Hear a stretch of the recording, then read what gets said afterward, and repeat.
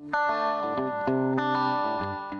come and ride with me on Lake Eufaula, you're most likely gonna drive through my hometown, which is Abbeville, Alabama. And this place has this cool legend about this lady called Huggin' Molly. Rumor has it that this lady was over 7 feet tall and she was as big as a hay bale. And she would walk down the streets of downtown Abbeville, hugging people and screaming in the ear. And to most folks around here, like to Jimmy Rain, she was as real as the wind in the trees. So his parents and most other parents would use this legend of Huggin' Molly to scare the kids and deter them to stay out late at night.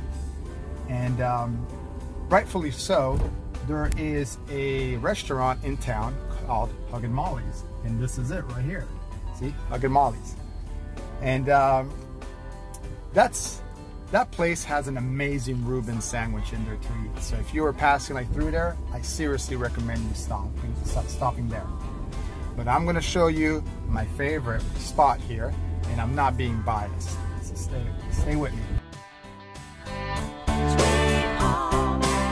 At my favorite spot, and it's Cava Coffee Shop. And it so happens to be my cheat day, so I get to order my favorite thing on the menu.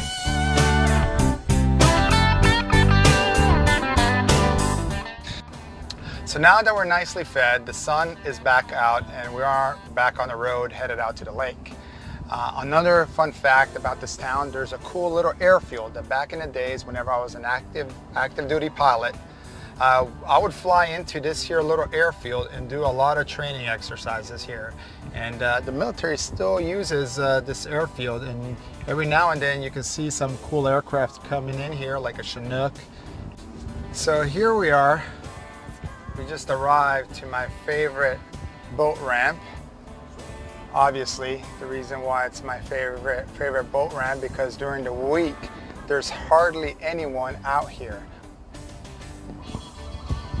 And this is Lake Eufaula, and it has about 70 square miles of play area, so the Sea-Doo can definitely stretch his legs out here.